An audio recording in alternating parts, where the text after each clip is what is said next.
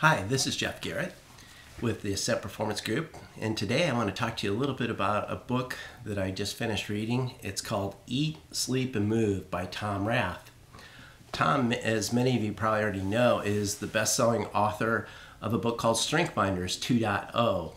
And this is a book that he wrote through the Gallup organization, and many of you have probably taken StrengthsFinders. If you haven't, make sure that you contact me because I can help you with that.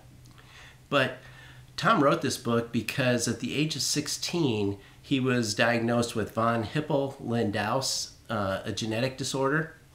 And he just did a ton of research just to try to figure out how to live a happier, healthier life, because he knew that his time was going to be limited, and he knew that he needed to figure out a way to live longer and live healthier. So there was a lot of research that went into this book. And Tom continues to do research in these areas of eat, move, and sleep. There's 30 chapters in the book, and the book starts out by telling us that over 2/3 of Americans are either obese or overweight. And then it goes on and in the 30 chapters and talks about sleep, movement, and also eating. So a couple of key points I pulled out on sleep.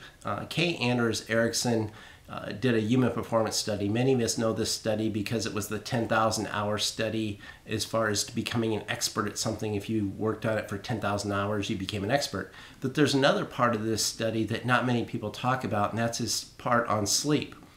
What he found in his research is that top performing athletes and top performing people generally get an average of 8 hours and 36 minutes of sleep, while the average American gets only 6 hours and 51 minutes of sleep a night. So that means many of us are actually sleep deprived, and that 6 hours and 51 minutes is during weekdays, of course. And then researchers have found that 95% of us need at least 7 to 9 hours of sleep. And so one way to get better at that is just gradually add 15 minutes of sleep to your night, to the point when you wake up in the morning and you feel totally rested. Now, there are different ways to measure that. Number one is just your general level of well-being or happiness that you feel. And number two, you can get yourself some sort of fitness measurement device, an iWatch, a Fitbit. I personally use the Fitbit, but you can use any of those type of measuring devices that you can wear, and it'll tell you roughly about your restful night's sleep. You could be in bed for a long time but still not get restful sleep. So you would have to go to bed maybe 15 minutes earlier a night until you found that level of sleep that you were getting, that you felt really good in the morning when you woke up. According to one scientist that has studied sleep extensively, missing only 4 hours of sleep is the equivalent of drinking a 6-pack of beer. So if, let's say, you normally get 7 hours of sleep and you only got 3 hours that night, the next day you would function the same way a person that drank a 6-pack of beer would function. So sleep can have a huge impact on how you do function, how you do feel, and how you do perform. The other thing that Tom points out here is to make sure that you sleep in cooler temperatures. If you have a house that has different temperature gauges or settings, thermostats on different levels of the house, you could actually make your one level, the level you sleep on, cooler than the other levels. So as far as movement goes, sitting, actually, scientists have found, increases the risk of heart disease. And sitting is called really basically a heart attack maker, is what sitting has essentially become.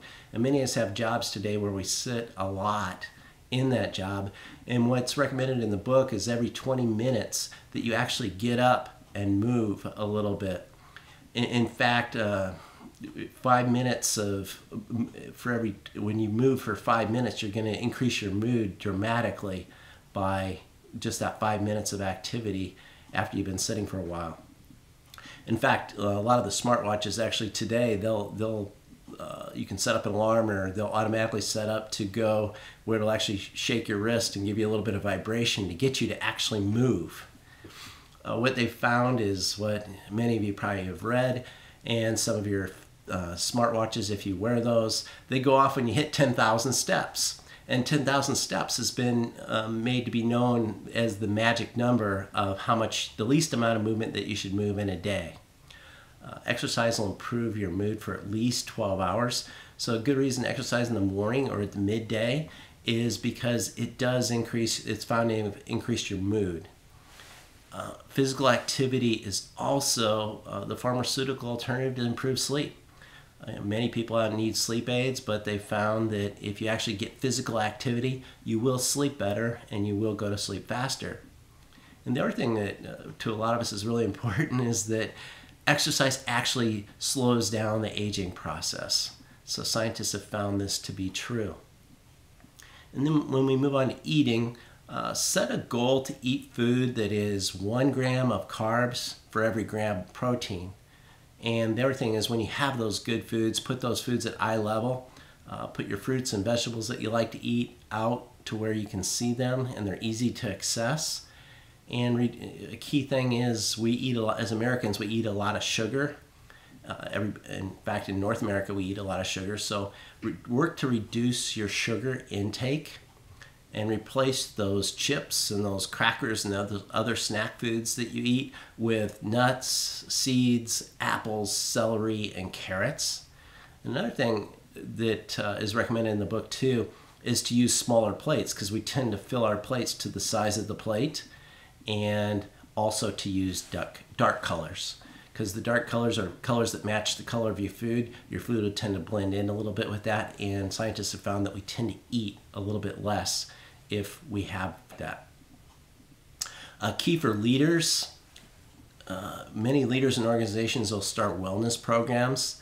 So what we want to make sure that we do is put your own health and well-being first. It goes back to that example of the talk I gave is when you get on the airplane and you pull down that air mask and you place it on yourself first so you can help other people. It's that speed of the leader, speed of the team concept, because if the leader is saying one thing, you're telling your team that, hey, we need to have this well-being program, but you aren't well yourself, the team's not going to follow the well-being program. They're going to look at you as the leader to see what should be done. I'd like to end with a quote from Tom Rath, and that is, eat right, move more, and sleep better. For information on coaching, contact me at coachjeffgarrett@gmail.com. That's coachjeffgarrett@gmail.com. Or go to my website to learn more through our blogs and our upcoming podcast. And that is www.theascentperformancegroup.com. And remember to be great.